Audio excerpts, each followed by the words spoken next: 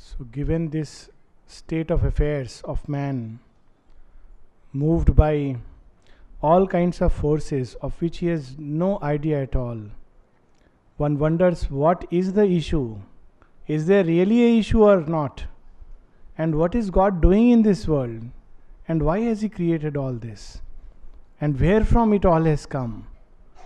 And all these questions which arise very naturally in any thinking, feeling, sensitive human being are raised by Aurobindo through the lips of the Queen.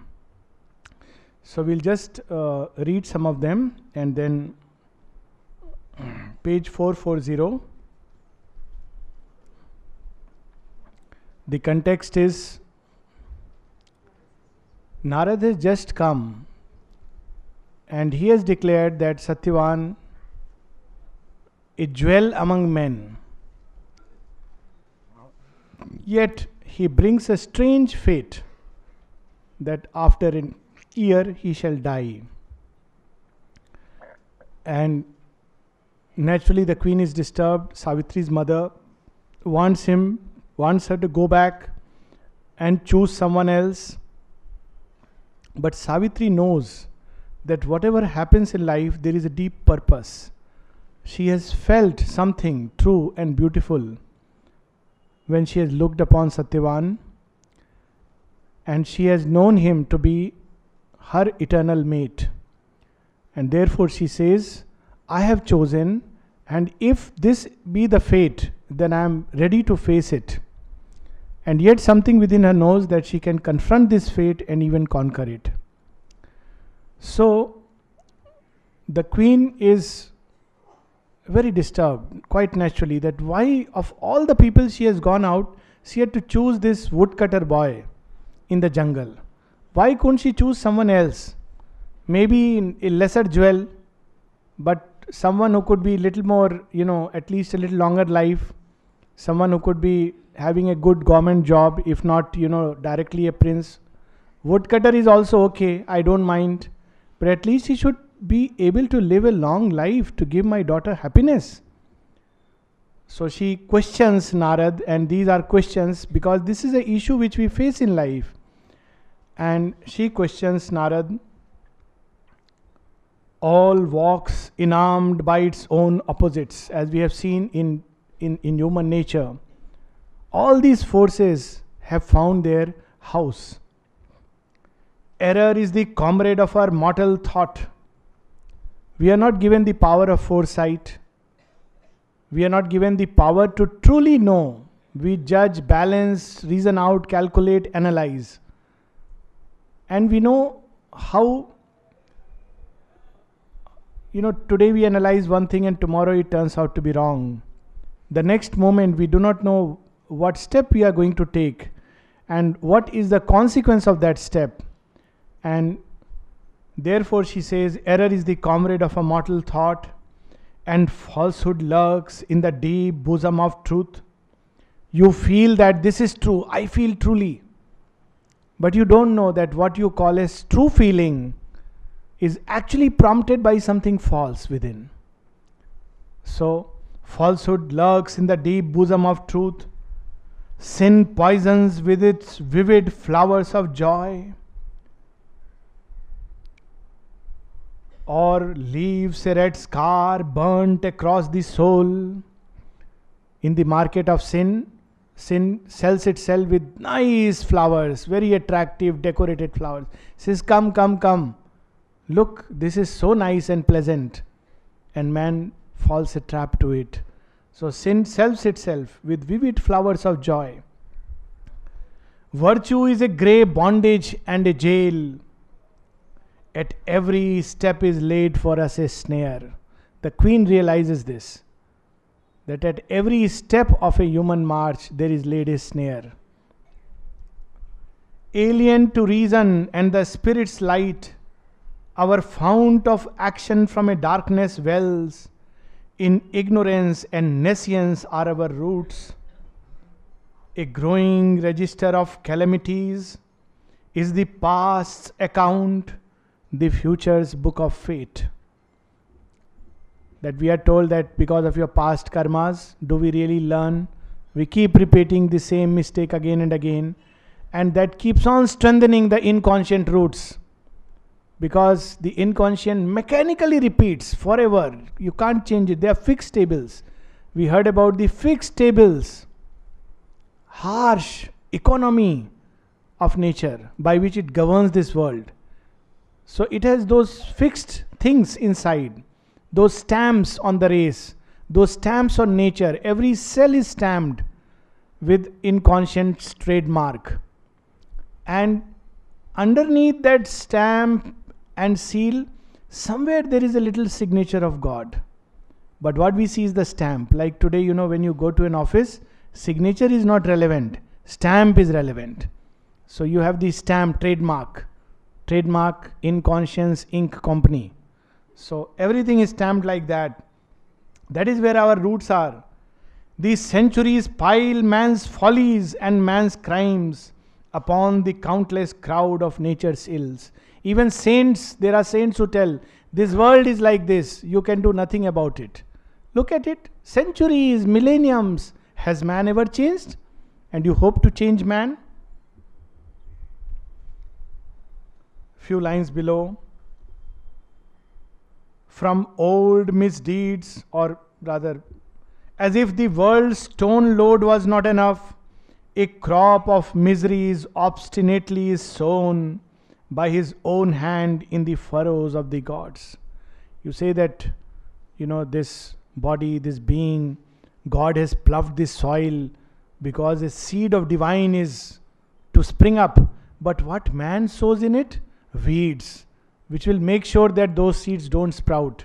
So this is how a crop of misery is obstinately sown by his own hand in the furrows of the gods.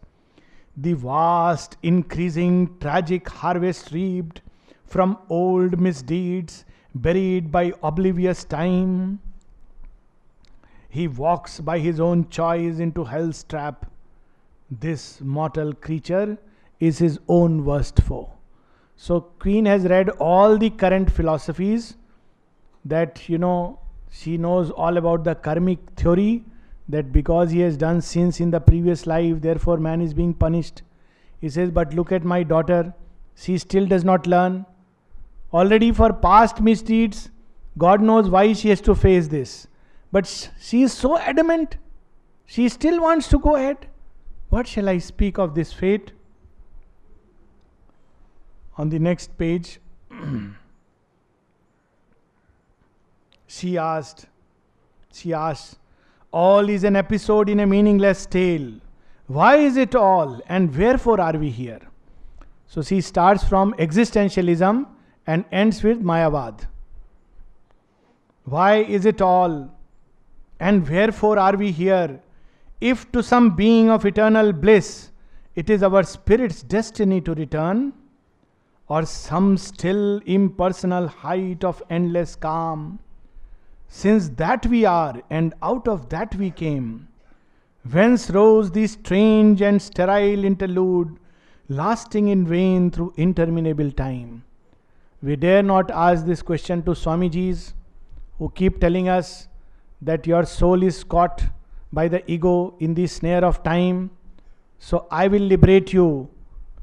Do this particular mantra and your soul will be free of this snare. Ask him who created this snare. Some Maya.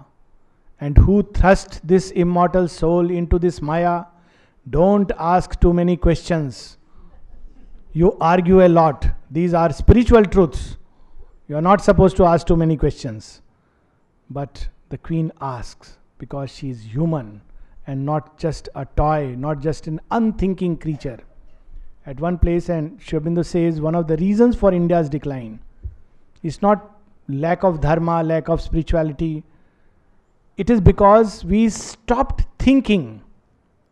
And one sign of this stopped thinking is to accept anything that comes on Astha channel. Every Swami comes and tells us, you are a sinner, you are a sinner. And we say, yes, we are a great sinner. So he says, come to me and I will set you free. Sir, you are truly great. How much you want? Give me just 1 lakh, 15 lakh, not for me, for my ashram. I'm not telling something untrue. I know of this is really a fact.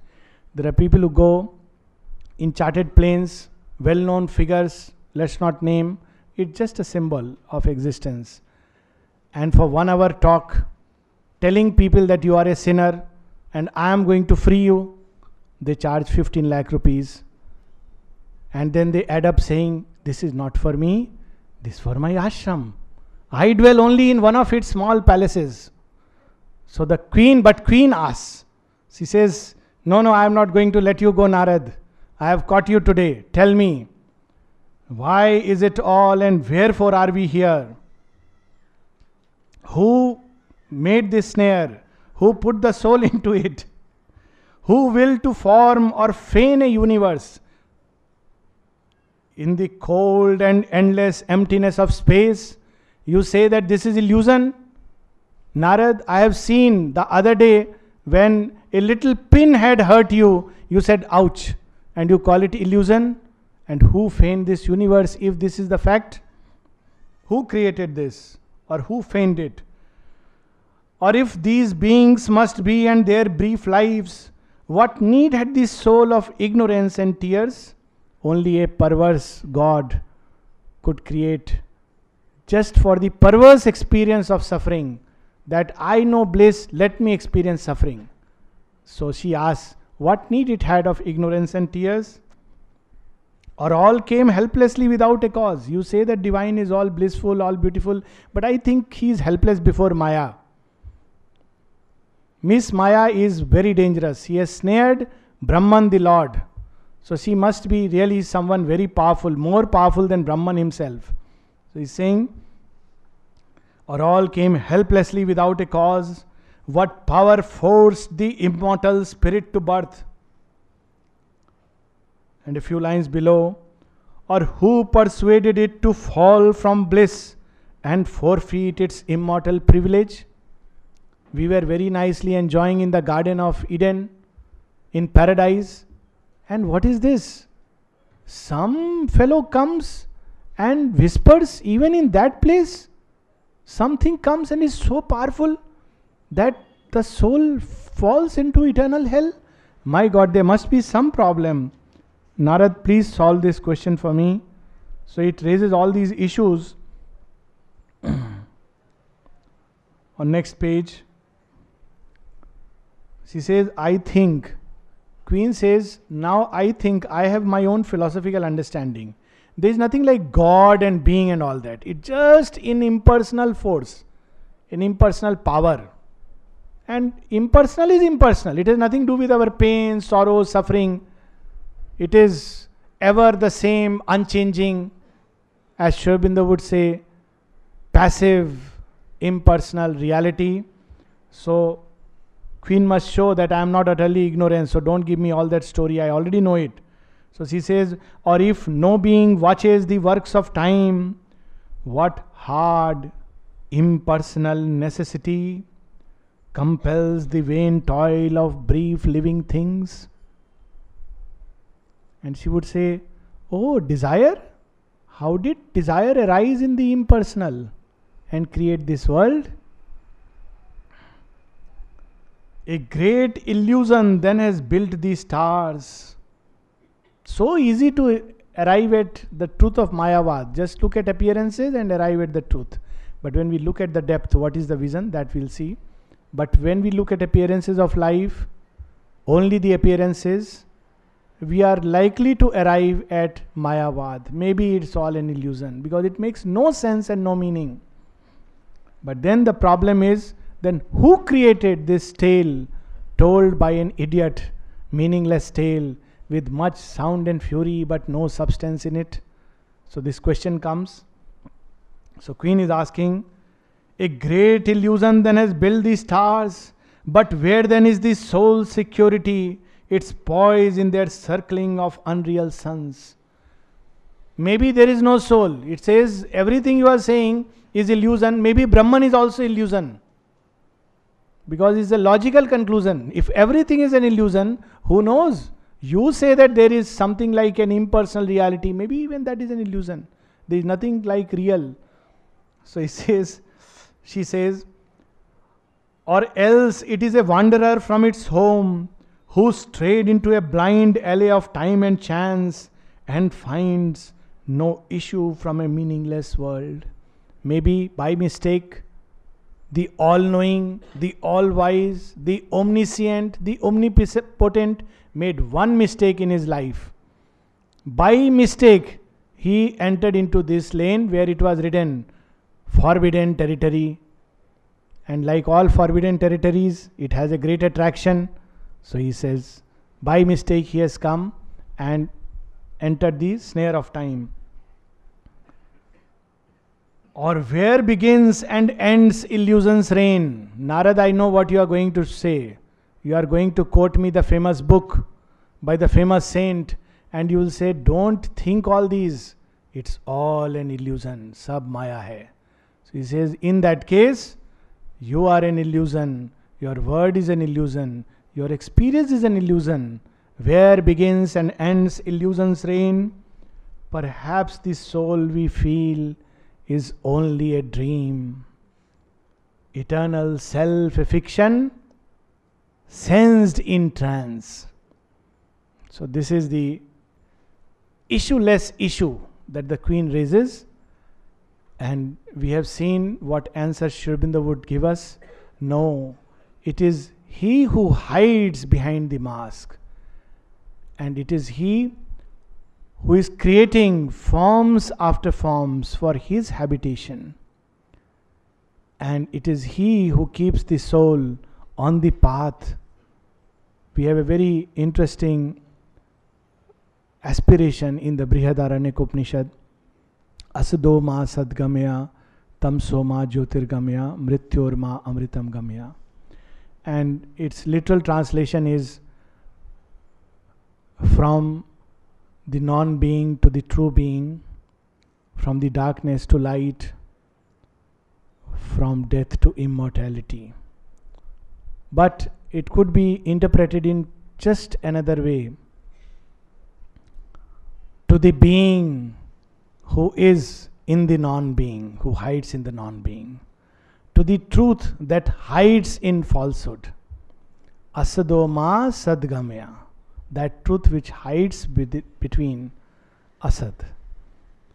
Tamso ma jyotirgamya. That light which hides within the cape or the mask of darkness. Mrityor ma amritam gamya. That immortality which hides in a hood of mortality. Take me to that. So the whole yoga changes its position.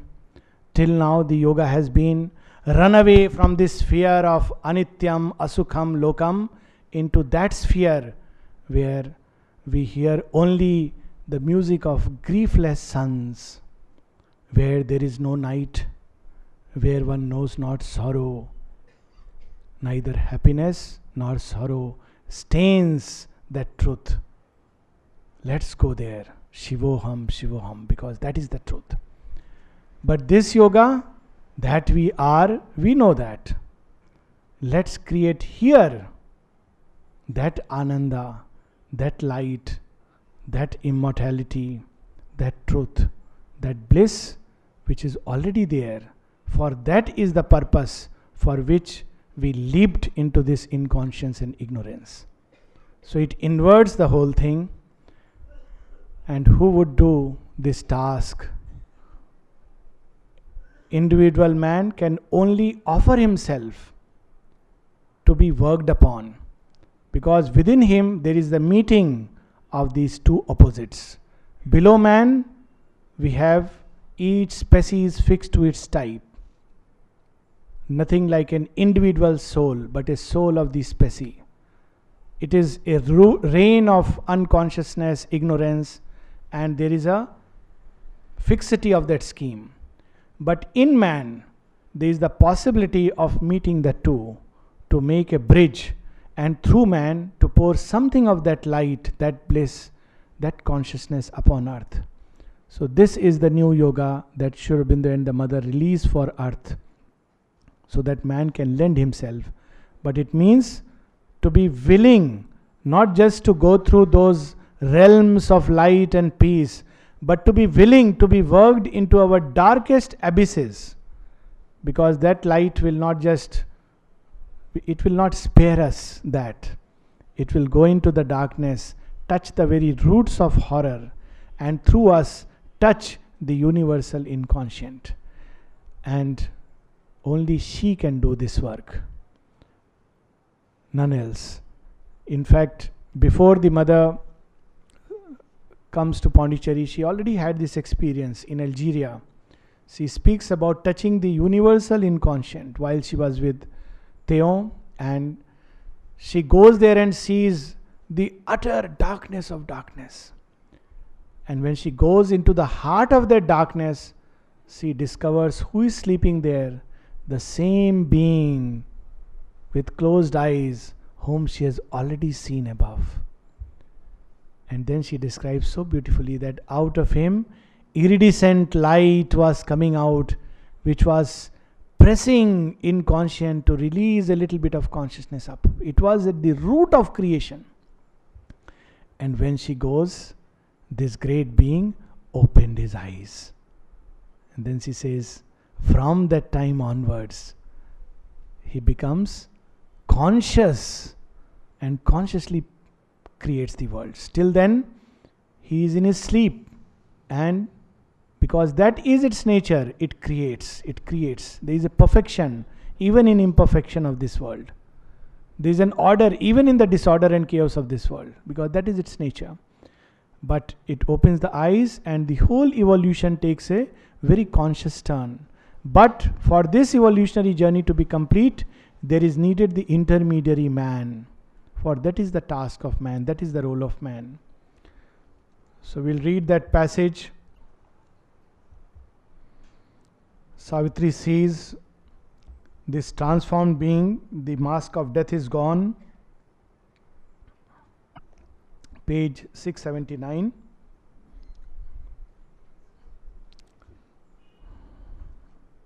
What is the solution to the issue, and what Savitri does for us, what the Divine Mother has done for us. Death is licked up by light, and that formidable shape of night is transformed. And what does Savitri discover? What is the secret of all this issue, this question that Queen has raised, that what is all this creation? So of course Narada answers, but he is answering to the Queen. So he hides truth with truth. That is how Aurobindo describes, because he cannot give the full light. The Queen is not yet ready. But much later, when Savitri rips off the mask of death, what does she discover? Who hides in this darkness? Transfigured was the formidable shape, page 679, the shape of death and inconscience. His darkness and his sad, destroying might, abolishing forever and disclosing the mystery of his high and violent deeds. A secret splendor rose revealed to sight. Where once the vast embodied void had stood, night, the dim mask, had grown a wonderful face. This is what Aurobindo would bid us to trust and see, that in every mask of night, in every fall, in every torture, in every suffering, there is something or someone who prepares us for a greater ecstasy. Night, the dim mask, had grown a wonderful face. The vague infinity was slain, whose gloom had outlined from the terrible unknown the obscure, disastrous figure of a god. Fled was the error that arms the hands of grief. What we call error are his steps upon the way. that arms the hands of grief, and lighted the ignorant gulf whose hollow deeps had given to nothingness a dreadful voice. As when before the eye that wakes in sleep is opened the somber binding of a book, illumined letterings are seen which kept a golden blaze of thought inscribed within. A marvelous form responded to her gaze. This is the deepest liberating truth that Sri Aurobindo is revealing to us. A truth which we need to remember is the most practical thing. Always to remember whenever we are confronted with the most terrible darkness, that even in this, He is seated within.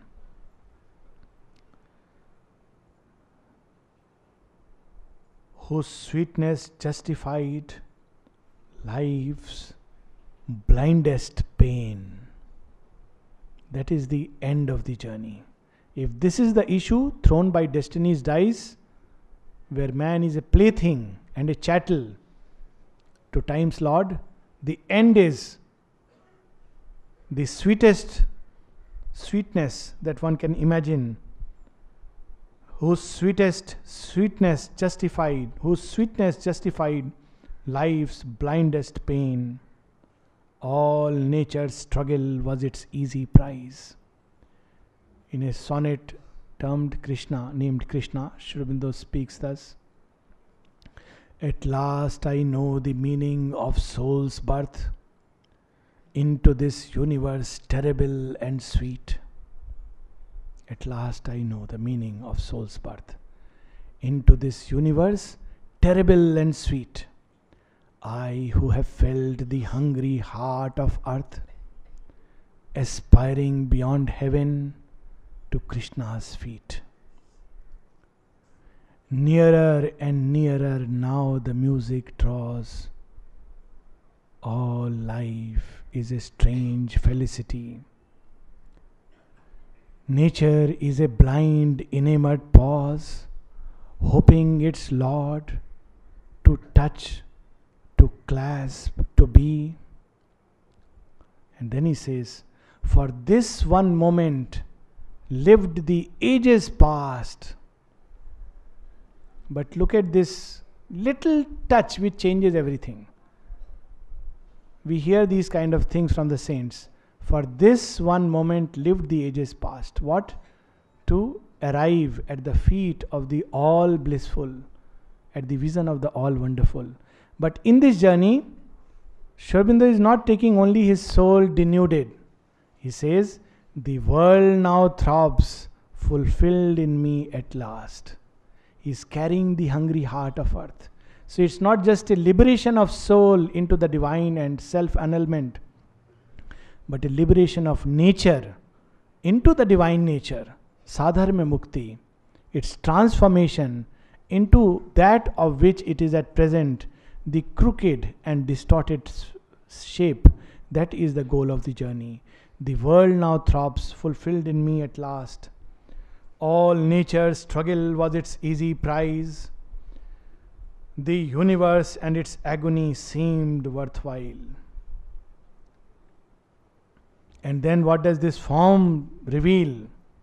With that we can maybe, depending on the time, stop for today.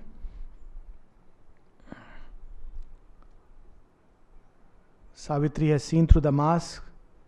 So he says, I know your plan, just like Ashwapati has known the plan. She says, I know the plan and I want that moment now. I know that you have created this world for bliss. You are creating this form so that one day, in this nature, within the field of this nature, there would be a free dance of the all wonderful. I know that each form you are creating so that the all beautiful can gaze through every eye. So why don't you do it now? So again, this Godhead revealed, he tells Savitri. Again he raises a question on page 689.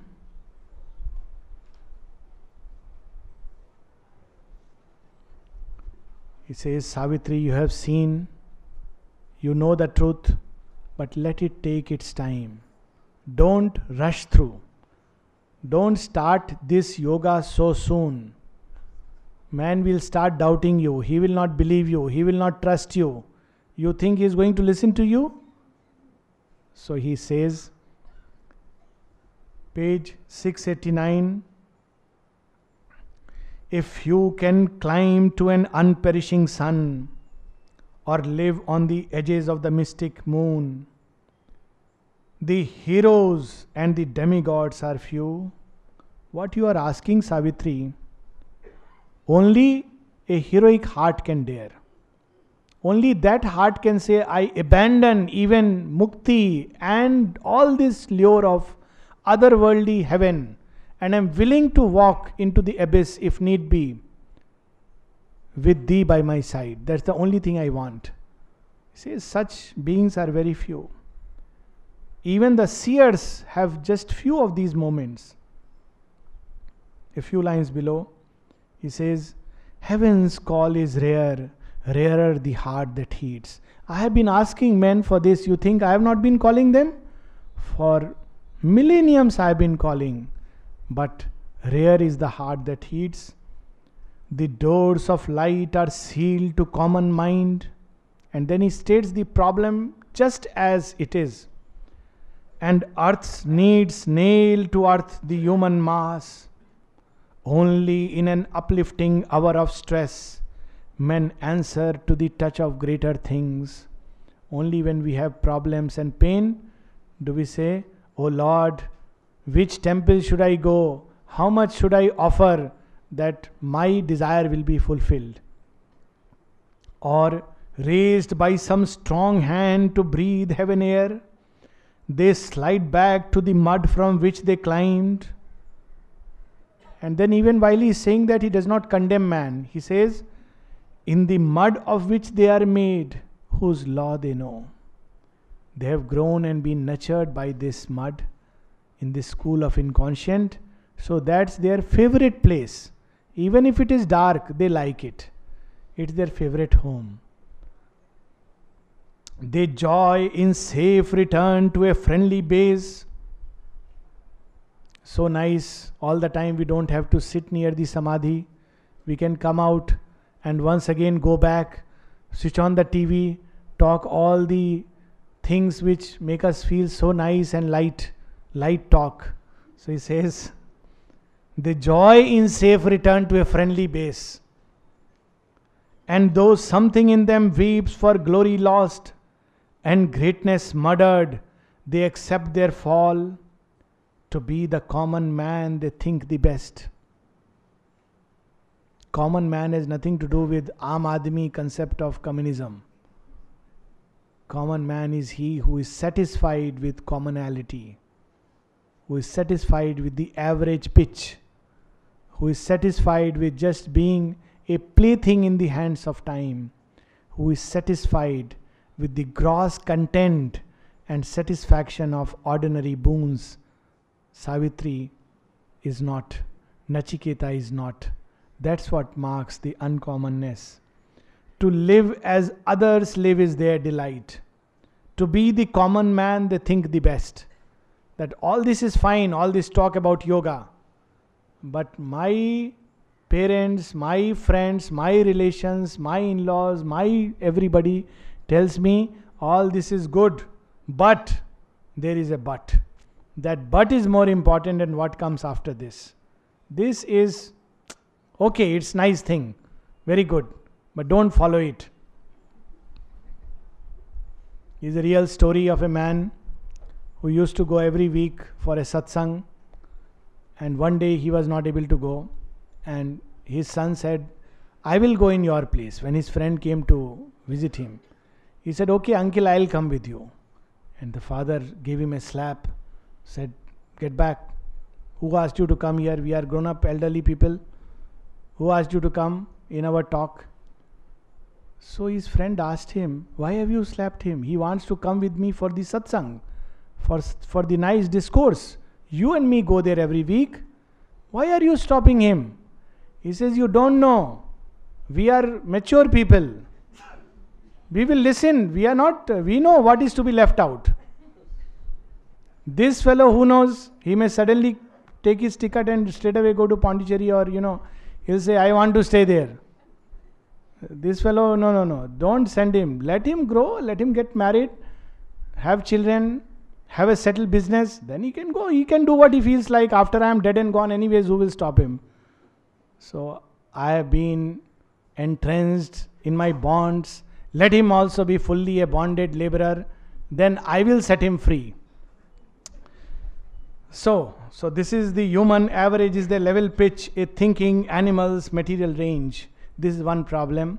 The second problem is, in the long, ever mounting hierarchy, in the stark economy of cosmic life, each creature to its appointed task and place is bound by his nature's form, his spirit's force.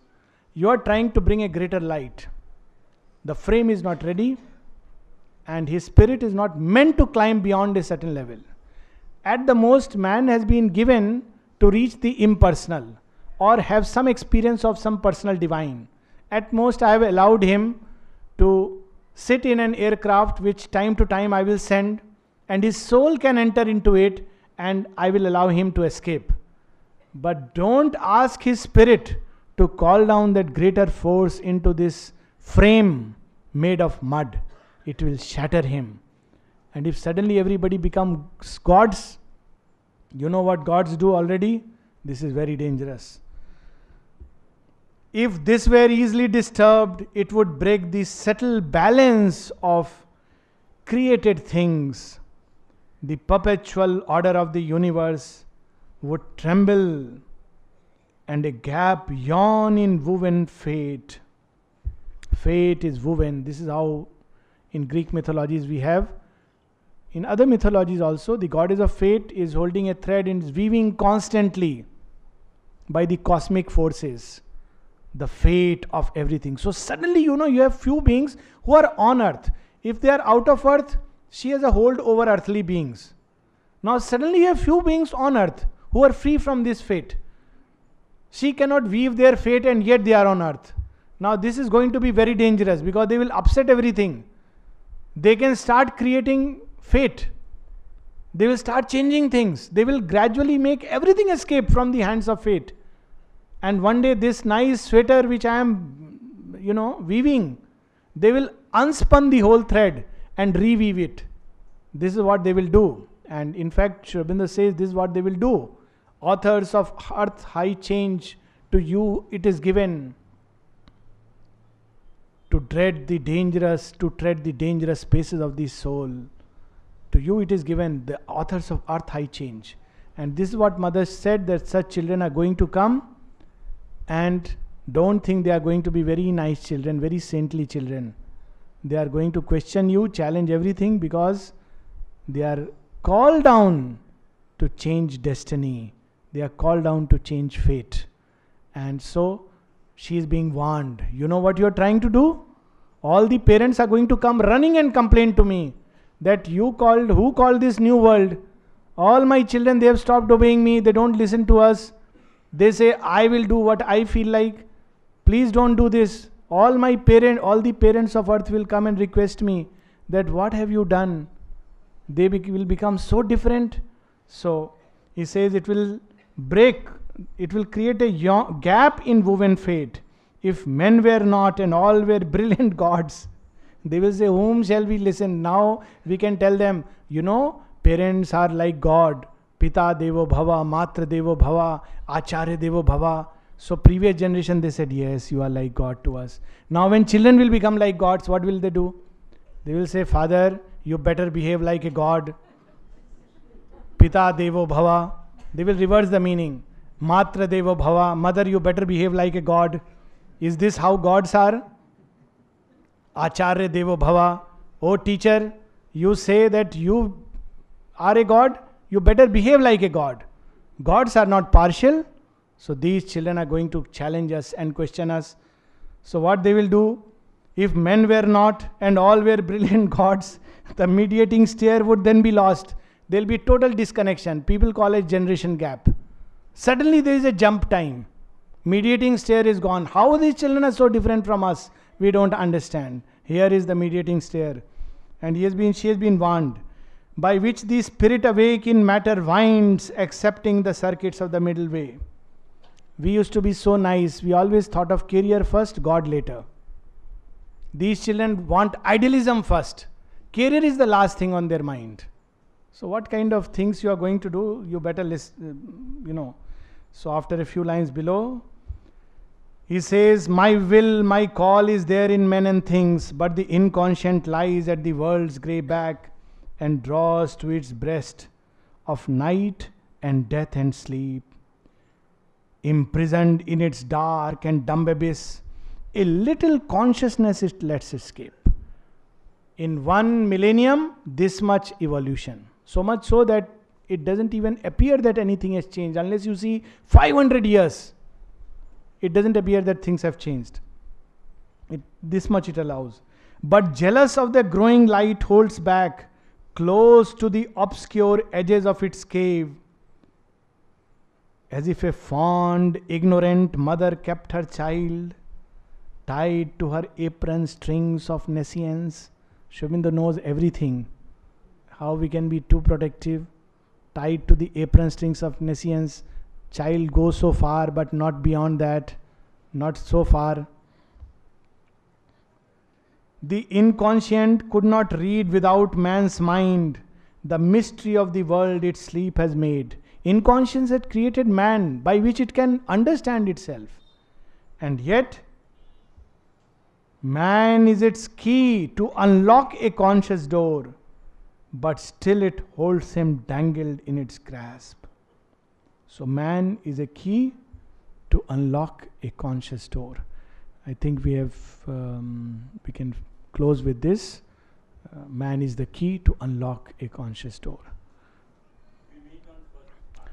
We meet on 1st and 2nd March for 1 hour because Saturday is early dinner. So we'll have both days, one session, and we'll read some beautiful things. 5 to 6, we'll read some beautiful things about the new creation, because this is the boon she brings and it's the supramental year. So the boon that Savitri gets from this Godhead, whom she discovers behind the mask of death. So it will be the logical culmination.